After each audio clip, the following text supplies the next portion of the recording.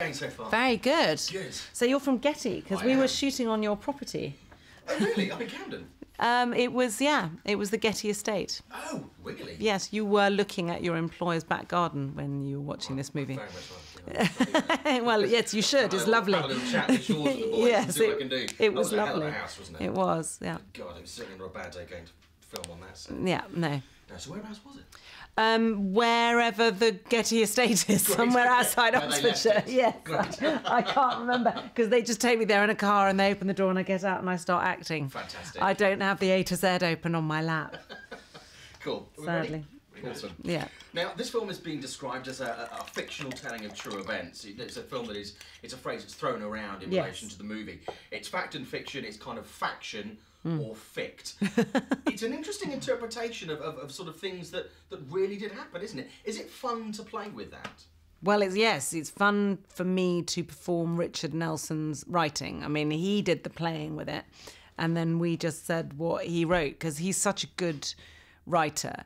And what's lovely is that instead of some sort of slavish docudrama about an earnest biopic of Eleanor Roosevelt, you got to play a slightly mischievous, slightly terrifying woman, but with little droplets of the tragedy and truth of her life thrown in. So it's like doing a really nice play, but with, as you say, some historical fact that just pepper the dialogue.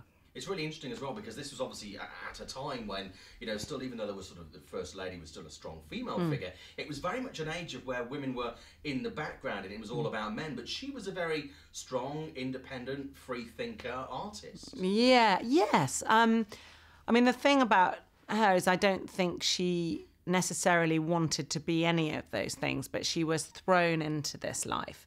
She fell in love with FDR and married an able-bodied sort of playboy. She was very earnest about her good works.